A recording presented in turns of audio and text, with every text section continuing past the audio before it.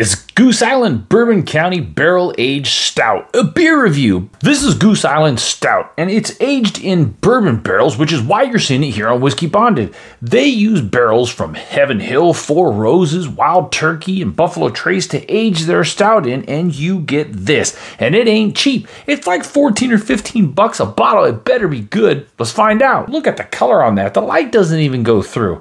All right, let's see if we can pick up on any bourbon on this. That's a pretty damn good beer.